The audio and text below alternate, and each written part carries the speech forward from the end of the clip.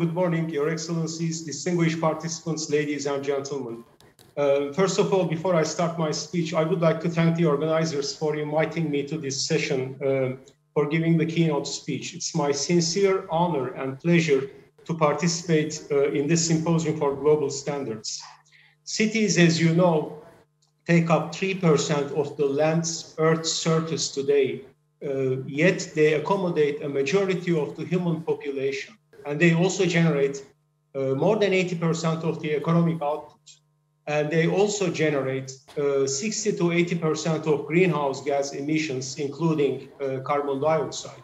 So essentially, cities and communities in general, the urban areas today are the epicenters of our social, economic, and also environmental challenges globally.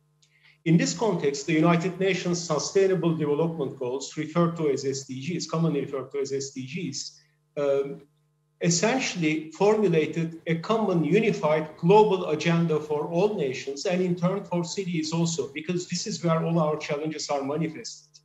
So, and these SDGs reflect the needs and expectations of the peoples around the world.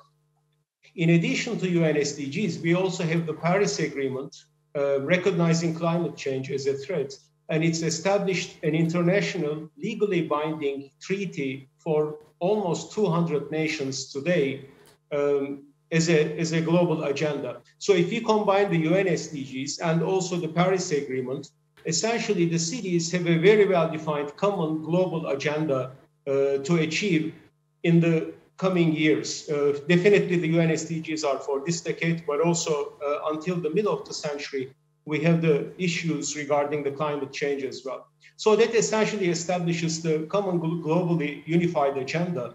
But in addition to that, cities also have their own particular challenges, specific aspects that need to be addressed. So it's very important to identify the people's actual needs and expectations in the cities, formulate them, and add those challenges almost to the global common unified agenda. So for cities, there's a common, essentially global agenda, but right below it, there's also a specific agenda that drives their transformation in their urban environments. So how can digital transformation enable this agenda for cities? If you look at digital transformation or digitalization in general, essentially it forms a very strong and powerful tool for cities to utilize as they try to accomplish their agenda pertaining to global common one and also the local challenges that they have. So today, by utilizing digitalization and digital transformation, we can sense urban data, we can analyze it, we can even simulate outcomes for cities, we can make predictions, we can also prescribe solutions that they can adopt for achieving or implementing their urban agendas. So digital transformation essentially plays an enormous opportunity for accomplishing the agendas of the urban environments. In addition to that, digital transformation also can play a very strong tool, can act as a very strong tool to understand the needs of the citizens and residents in cities by utilizing engagement tools, participation tools. So it forms almost the basis for the transformation, but also for understanding the needs of the transformation, particular to the cities themselves. So it's a very powerful tool that we can use.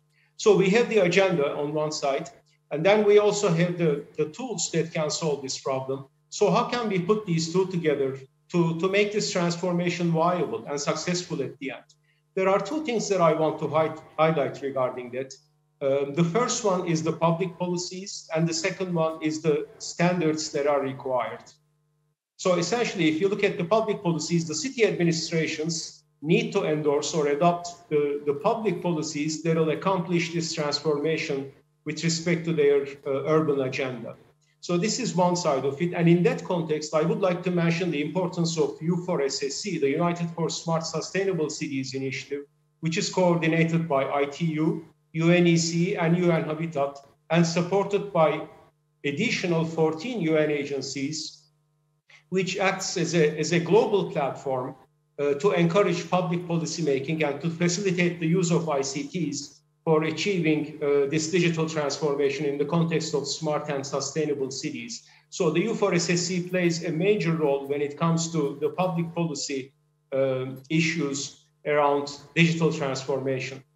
And within the U4SSC, in the last official meeting, a new thematic group is established called the Digital Transformation of People-Oriented Cities. So within that group, the thematic group aims to address various issues around digital transformation for people-oriented cities, stemming from or ranging from measurement issues, KPIs, to different applications of digital transformation in cities, guidelines for net zero. So there's a wide variety of topics that will be addressed within the thematic group.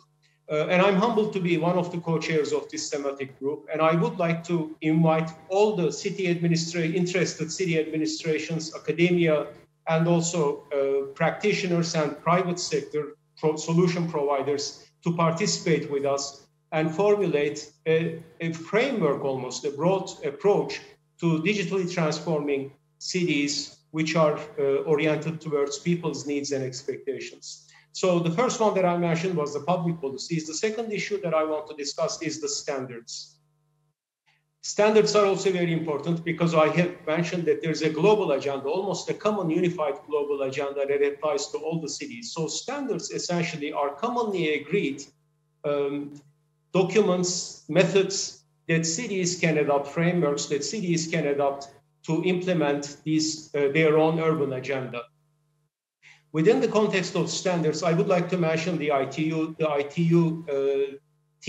which is the Standardization Bureau of ITU, which essentially undertakes their activities around standardization. And within the ITU, I would like to mention also Study Group 20, which is dedicated to IoT and smart sustainable cities and communities, where various issues pertaining to digital transformation are actually addressed within the study group itself. All the way from architectures to interoperability, security, evaluation and assessment. So there's a wide variety of issues that are handled within the ITU-T Study Group 20. So these are all very much applicable within the context of digital transformation for cities. I'm also happy to indicate that three major standards development organizations, IEC, ISO, and ITU, have partnered to form the Joint Smart Cities Task Force for further collaboration for digital transformation in order to achieve smart cities and communities. So that's a very actually positive development in the sense that major standards organizations are coming together to avoid overlaps and to also accelerate the development of standards for the benefit of cities in the future. And we look forward to even collaborating with other actually standards development organizations, since the common agenda that we are all facing as cities are very important, and we have almost no margin to have overlaps or create inefficiencies in terms of developing our standards. Last but not the least, I also want to mention one more important issue. So we said we have the global agenda, we use digital transformation to address these. And I also mentioned two things to make it happen, the public policies and also the standards. But especially if you think about the common agenda and the common standards, there's actually an enormous potential, an economic potential for cities to capture, which is that these standards, the common standards and the common agenda, enable also common markets almost across the globe, spanning all the cities. So there's a common market in terms of demand, which creates an enormous economic opportunity for the common supply also across the world.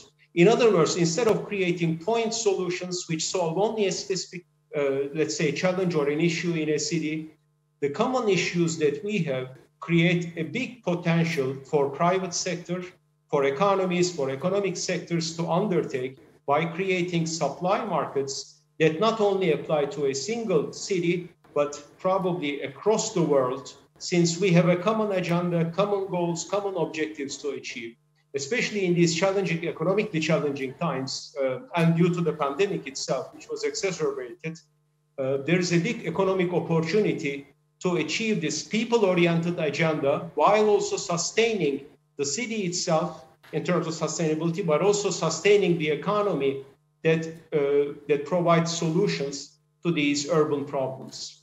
With that, I would like to conclude my speech. And once again, I thank all the organizers for giving me the opportunity to address yourselves. And also, I wish you very productive and fruitful discussions and deliberations for the remainder of today. Thank you very much.